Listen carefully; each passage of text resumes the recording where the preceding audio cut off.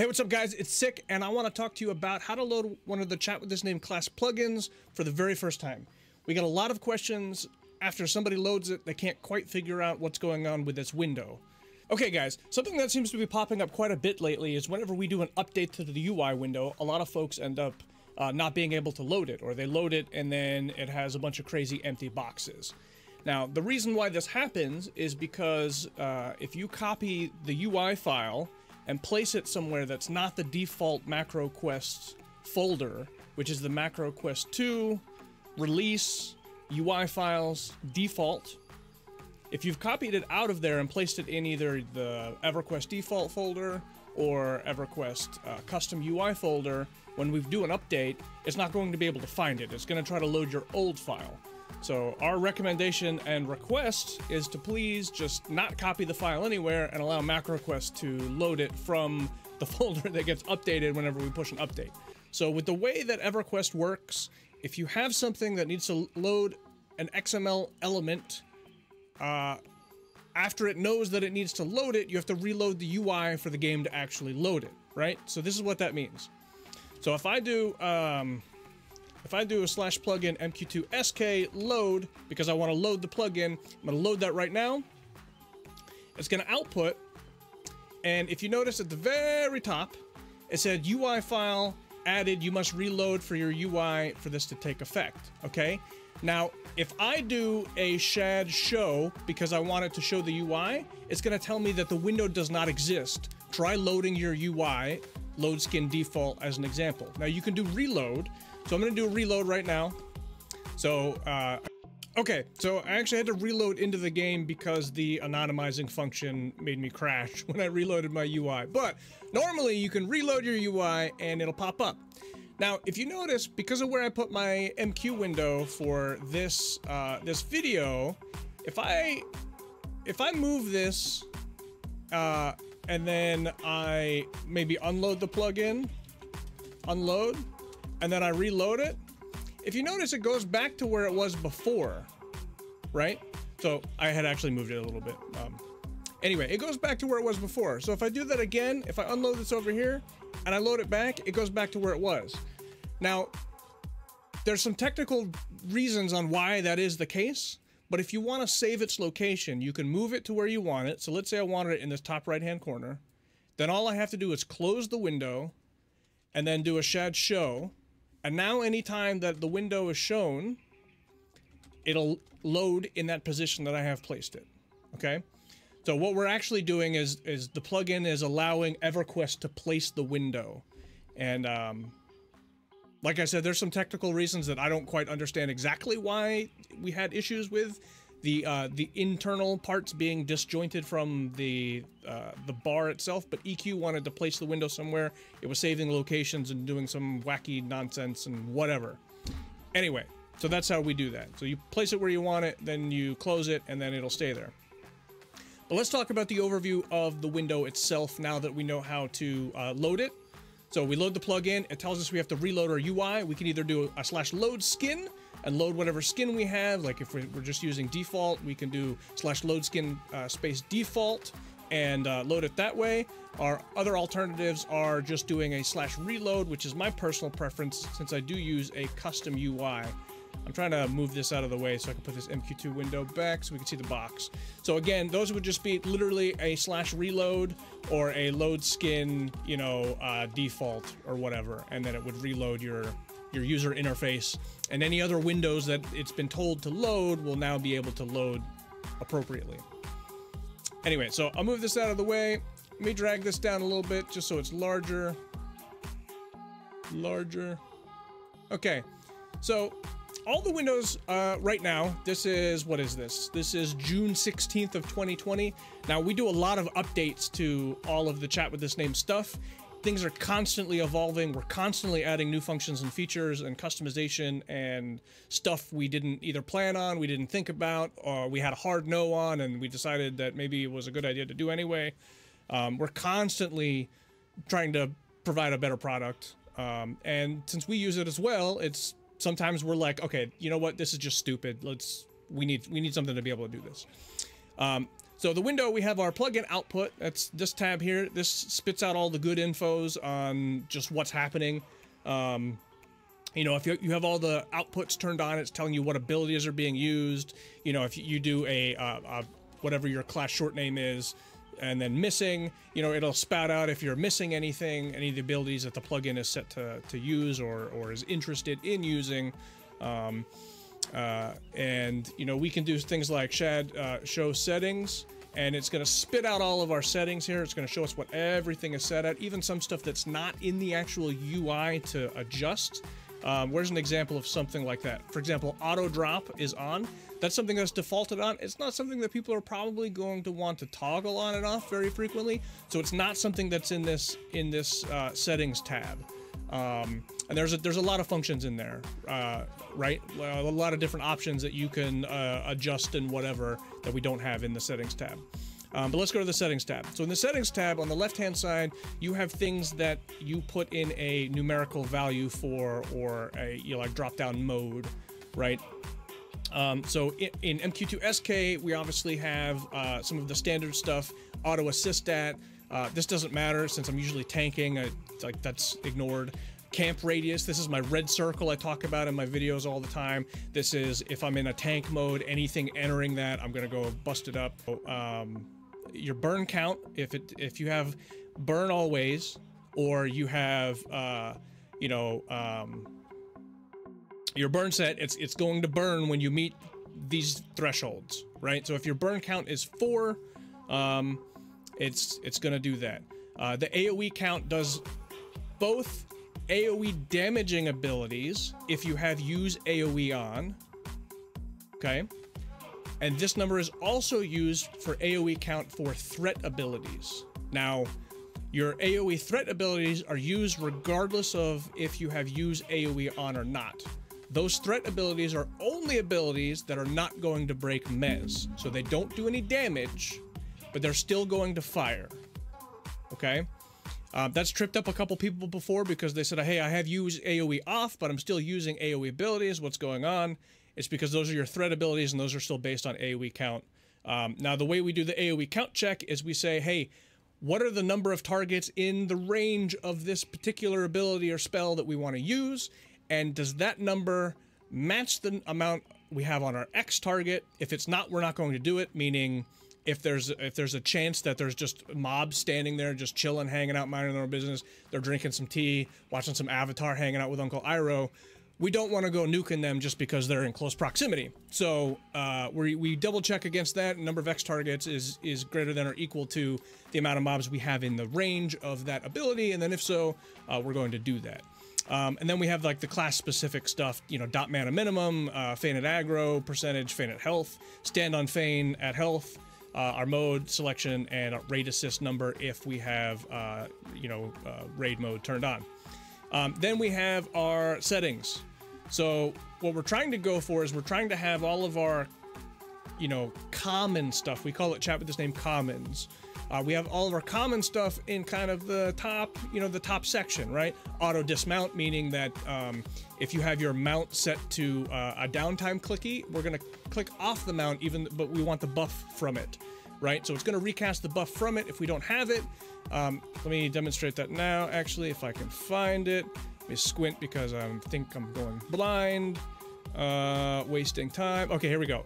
Mount Blessing, Kala, right? So if you noticed, I instantly used my Griffin saddle and then I auto dismounted because I have it so it auto dismounts. If I have that off, it's gonna say, whoa, buddy, you're missing your mount. We gotta get on this thing, okay? So that's pretty cool. Auto stand on duck, auto stand on feign, those are pretty self-explanatory. Those are both defaulted to on. I drive with my SK, so I like leaving auto stand on feign turned off. That way, if I want to feign death something because I want my group to die because they're trash cans and I can't save them, so I'm going to save myself because fuck them, that's why. I can do that without auto standing on feign. Now there's some encounters where you want to turn that on, the mob may feign death you, and if you're just chilling, hanging out, like sleeping in camp, then your group's going to die, and at that time it's actually your fault. Then we have burn all named. For TBL, TOV, and some other zones. As we start going through stuff and adding things, we have a specific name function that we pass through before we go through the MacroQuest 2 name function, which checks specific things. So, for example, if you're in Kale, you're not going to be burning on every mob that's like, you know, Sergeant Talendor. I mean, that's a dragon. That's a bad name. You know what I'm saying.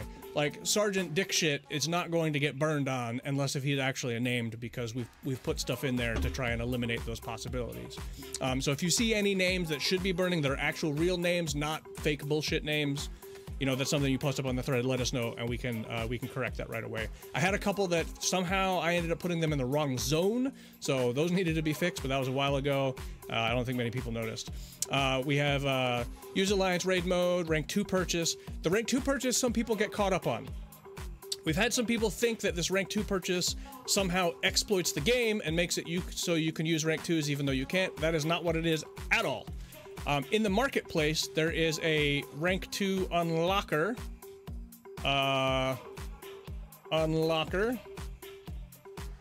Rank? Where is it?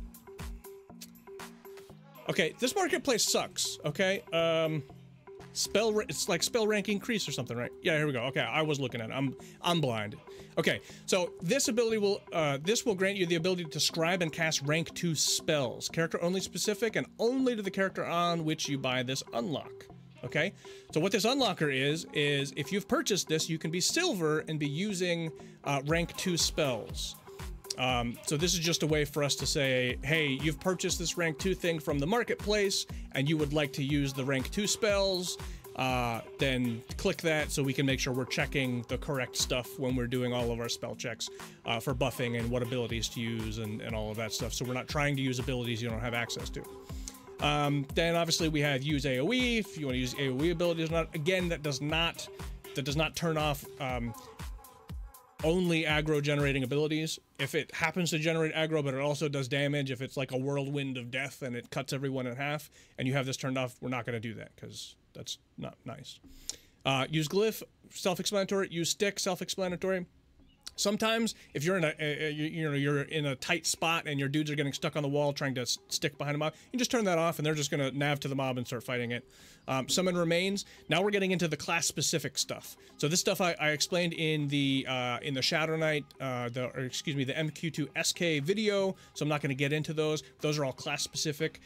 We recently decided to change all of the things to try and be a little bit more consistent, and we're really working on that consistency. So as we build, we don't get all over the place. And we're going to be trying to use things like do, okay? I just added use disarm to everything because apparently on TLP, I never knew this, disarm actually throws your weapons on the ground. The ground? Like, happy birthday to the fucking ground. Oh, you have a sword? Let me throw it on the ground. I guess if they're magic, it goes in your inventory or some shit, but we're apparently on TLP, we were just knocking weapons on the ground. Everyone's like, where's the weapons? Sorry. So I got that fixed for you guys. I'm sorry about that. I had no idea. But so we're trying to use for everything, right? So for classes that have like, we want to provide an option to turn off melee, like, you know, Enchanter when that comes around, or Shaman, or MQ2 Cleric, for example. It'll be use melee, and you can turn use melee on or off, and we'll have, for some of those classes where those are like secondary to their kind of primary function, like a healer being healing or whatever, we're gonna have options like use nuke, use dot, use heal, use fireworks, or whatever. All right, pulling tab. Now this pulling tab, we're going to be giving it a revamp. I'm probably gonna snip to it a little bit from now and show you what, just kind of a quick mock-up of what it's going to look like. We're going to be getting rid of these sliders. The sliders don't offer a lot of granular kind of adjustment ability. You know, it's not as hard here when it's like, you know, 0 to 100 or whatever. Oh, it can't be less than that, yeah. But when we're doing like pull radius or Z radius, and this thing goes up to like 5,000, trying to like land on, you know, if you want to do 800 or something, like, good luck trying to get to 800. And we didn't have a box to be able to, you know, type it into. So you'd have to do a slash command anyway. You'd have to go like shad radius 800 to change it to the 800. Now the problem with that is the window the UI we have designed, so these are like quote-unquote hot swaps, right? These are like hot setting adjustments. These don't save. So if I click on I want to not auto dismount, it's going to continue not auto dismounting for the rest of the duration of this time that I'm logged in. When I log out and log back in, it's going to go back to whatever it is in my INI, which if you use a / command to set that, it's going to save it to your INI. The window does not save your settings. And we do that on purpose, so you can adjust stuff for whatever you're doing and then not have to try and worry about adjusting stuff later. Which is why I always do recommend when you're logging out, you know, hit your camp off button so you go mode 0, so when you come back in, all your dudes aren't like camped in one spot or they're auto chasing you or running around everywhere, that kind of thing. Just so if you were, you know, using this to adjust on the fly, they'll be back in a good spot based on their INI when they log back in. Anyway, so we recently added pull arc and pull level minimum, pull level maximum. Now this is something that we experienced ourselves on the new TLP Rizlona, and we received some feedback about as well. The pull level stuff, originally we're like, well, why are you in an area that you're pulling stuff you don't want to pull? That's stupid. But we went to Rizlona, and I'm like, hey, I'm trying to kill this like level 2 snake, and there's I decide to run to a level 30 hill giant that for some reason is chilling there, and that didn't really work out so great. So you know, you're going to be able to select what level you want for minimum and maximum, and then we have our pull arc.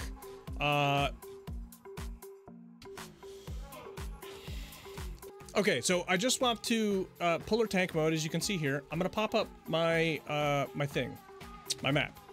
Okay, now let's do shad radius. Like, let's do a really small radius just so we can see what's going on. So I have a radius of 100 from us, so it's 100 radius in a 360-degree arc. Now, if I change this, let's say I want to do 180 arc. That's gonna do from the direction that I'm facing. And it's going to go out that same radius. So it's going to go out 100, and then do the circle 100. And what's crazy rad about this is if I go mode 8, if I go in hunter tank mode, I'm only gonna roam around in that section and kill stuff in that section. So that's the purpose of this pull arc here. It's a very new feature. Not a lot of people have had a lot of experience on messing with it yet. But see, you can do like a 90, and again, you know, goes 100 out, 100 out, draws that, and then we're hunting just in this section. This is particularly useful if you're in a dungeon and you don't want to go to like the room behind you, but you want to go, you know, stuff in front of you. You can kind of set that, and it works incredibly well. Chat spent a lot of time being able to figure out how to do this because it was a pain in the ass. I sat with him when we were doing it, and there were some laughs and some tears, probably a little bit of blood, and a whole lot of swearing that happened too. But anyway, so this defaults to 360, just, you know, pulling a regular circle around us.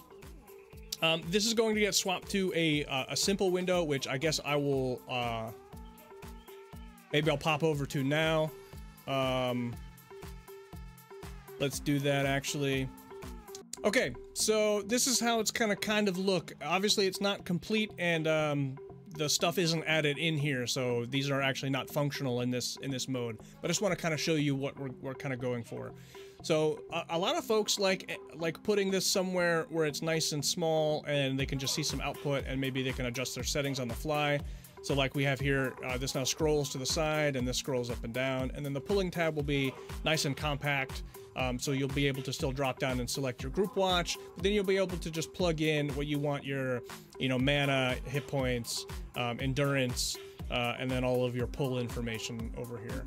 So again, this is just a quick mock-up. It's obviously not populated or working, but this is kind of where we're at. So I just want to kind of put this video together, kind of explain how to load the window, talking about the window, mentioning that it doesn't save your settings. You have to use a / command if you want it to save to your INI.